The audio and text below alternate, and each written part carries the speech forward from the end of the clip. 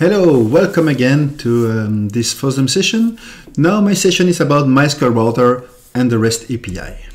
So who am I? I'm still Fred, I'm still MySQL evangelist, still managing MySQL since 3.20, which is the first version I installed. I'm DevOps believer, living in Belgium and having a blog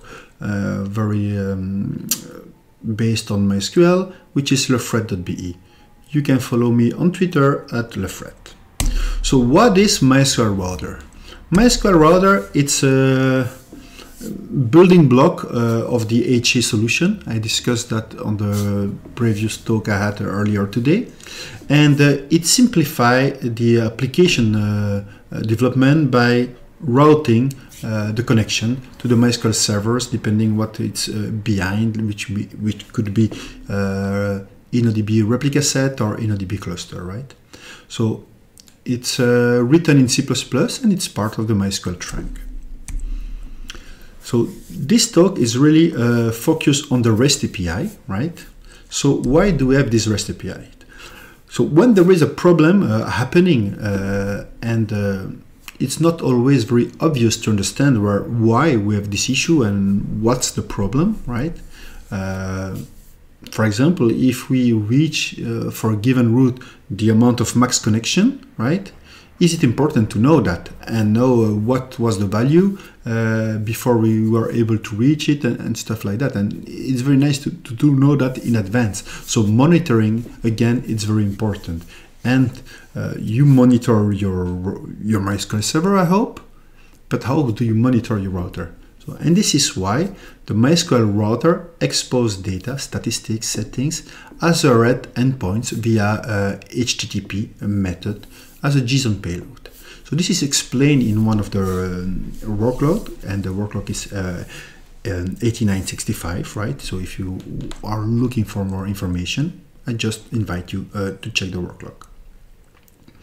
So how do we do that? So since MySQL 8.16, MySQL Router has the possibility to launch an internal HTTP server.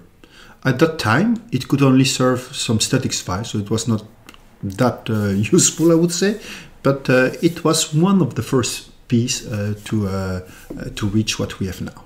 Then in 8.17, we added this REST API to the MySQL Router, and with 8.20, the authentication credential to access the REST API could also be stored in the MySQL on MySQL in some metadata table.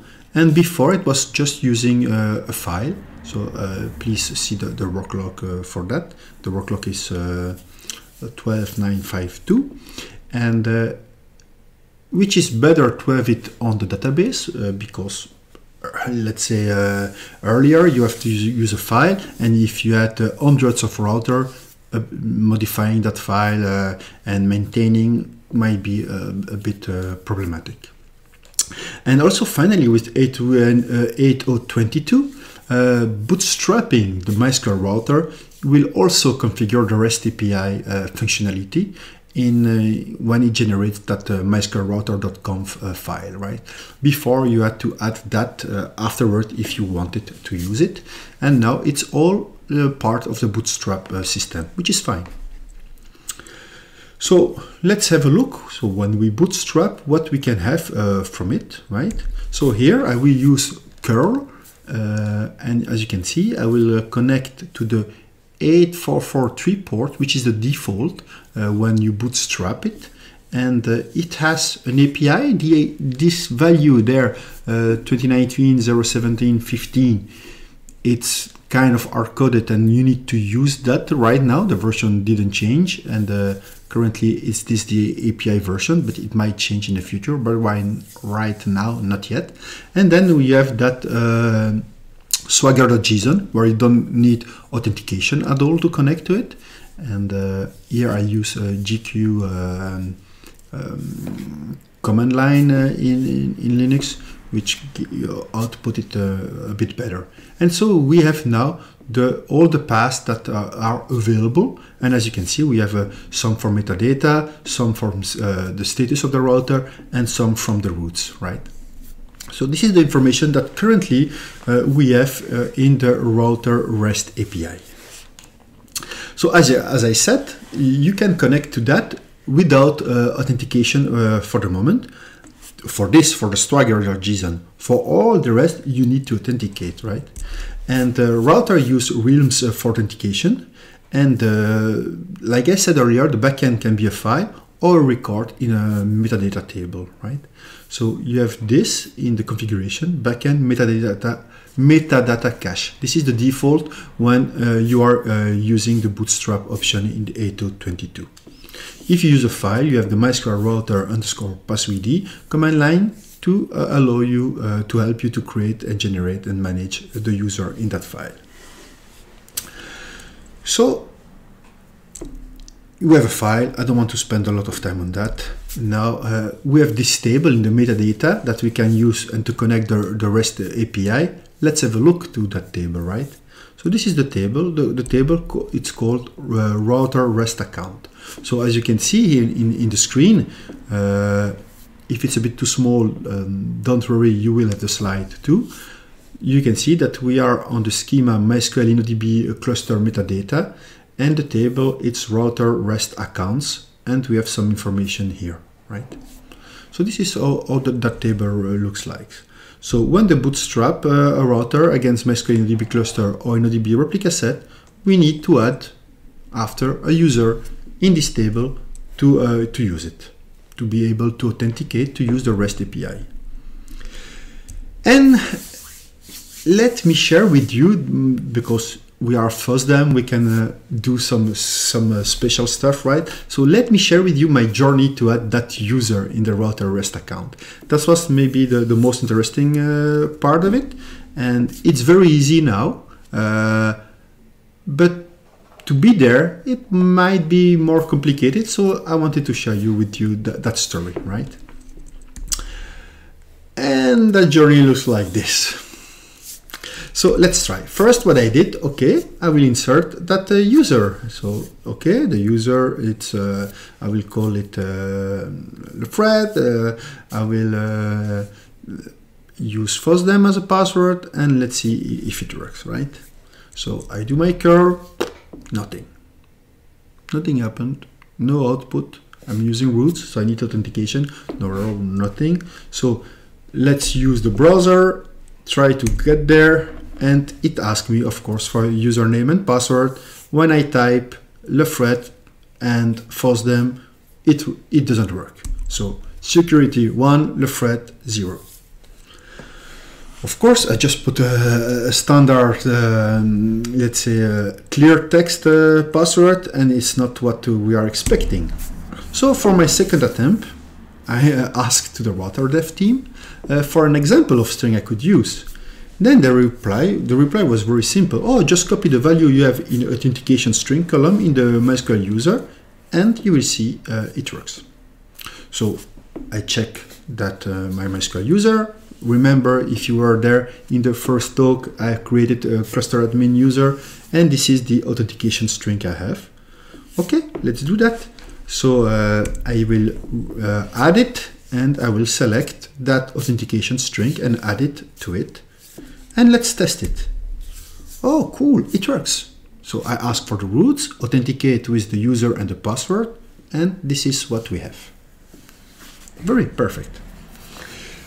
But being a bit picky, maybe boring sometimes, I don't want to use a MySQL user to monitor the router. I don't want to have a user created and copy his password from the MySQL user table to monitor the router.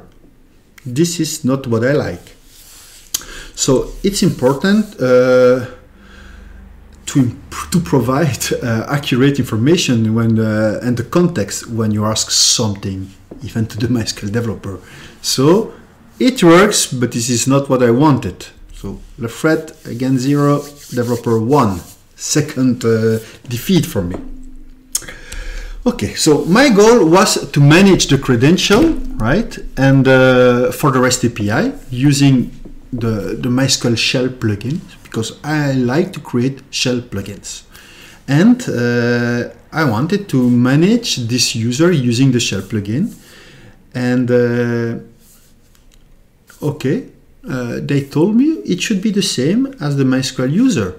So if this is what I should do, let's do it. Let's generate it. So I created a program that does that. So I create a program that creates this caching SHA-2 password authentication string. So I do for FOSDEM, this is what I have. And let's test it. So I added this output in my router REST accounts, and it works. Perfect. Woohoo! But I don't want to use an external programs. Yeah, like I said, I'm a bit boring and picky or whatever, but if I want to provide shell plugins, I don't want people to also add a binary program on their system, and maybe they don't use the same system as I do. I'm using Linux, but people are using Mac, are using Windows, and it is not very portable. So Refred worked, but 0 usability, 1 a second defeat. So I said, okay, let's try something else. What can I do? Oh, I will write a component. Joe will be happy. So I create a component in MySQL, select generate authentication string, FOSDEM 2, and as you can see, I have my string here. I will add that string in the router REST account, connect, woohoo, it works. Perfect. But it means that people need to install a component in MySQL server and need to maintain it. I need to maintain it. Maybe this is not what I really want to do, right? So once again, Lefred defeated usability 2. So what can I do? What are my other options here? See, so I said, okay, let me ask again with more context this time to the MySQL Router development team, right? So I went there and I asked them, hey guys, this is what I want to do. And let me summarize the answer. The answer was, oh, we do support MySQL 8 default authentication string. Okay, perfect.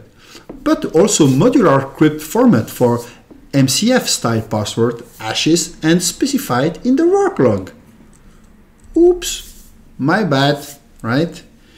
This means, what does that mean for us, right? This means that the standard Python crypt module is what I need. So I do import crypt FOSDEM here like this, and I have a password I can use and it will work perfectly.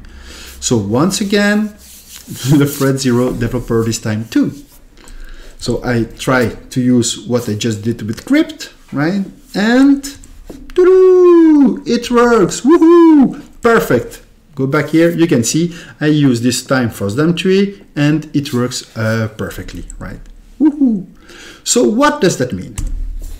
So it means now I can have that and create that user in my shell plugins. So let's have a look. So we can use this REST API with curl, right? And include this in some monitoring tool like Sensu and Insinga or whatever, and you can see you have all the information you need. Perfect. So this is what I recommend you to use, this REST API to monitor your router. Now, because I like to use the shell, right? Let's see how we can do that in the shell. I invite you to go on my GitHub. You have a lot of shell plugins. You can see there is wiki page explaining them. There are more and more contributors to it, so this is good. And we have one now that you can benefit for all this REST API into this plugin. So first thing to do, let's create the user. This is what I wanted to do, right? So I use router, create REST user, enter the username, enter the password, verify the password, and that's it. It does that. It will create, it will populate that table for us, right? And it says, okay, you can know that the FOSDEM user to authenticate, and you can create a router object, and this is how you create it to monitor. So let's do that. Much easier, of course, and much convenient, right? More convenient. So let's create that router object. So what we do, my router create, let's use the FOSDEM user, the IP of the router up, and we can see it creates the router, and we have some information about it, and this is the functions out, the methods out of that object. So let's see the status. So what I do now, my router status, and what do I see? I see the cluster name. So the name is my cluster. It always refresh successfully. The refresh host name was single MySQL 1, and then I have some routes, 4 routes.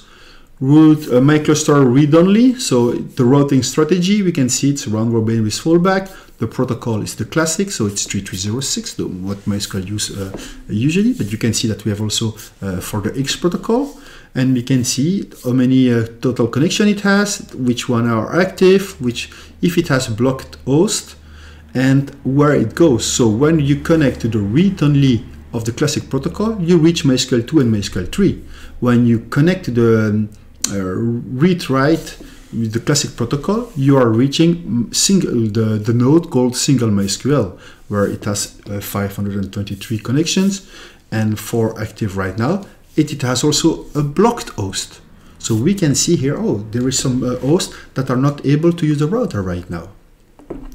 So we have this host blocked in the router. Which one is it? Can we see that? Sure. With the router object, my router blocked host, and we can see, oh, for read write 10.0.1.2, it's blocked.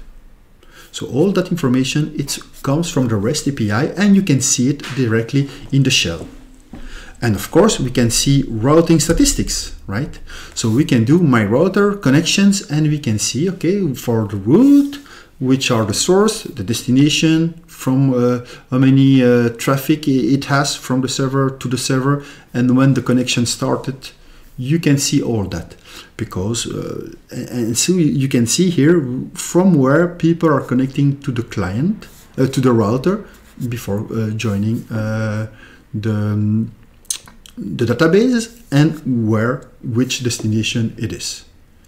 So this is how it works. You can see it's very easy. REST API can provide you a lot of information. So if you have question now, I'm very happy to answer your question, waiting live to answer your question. Thank you very much for attending. Have a nice FOSDEM, and see you soon. Bye-bye.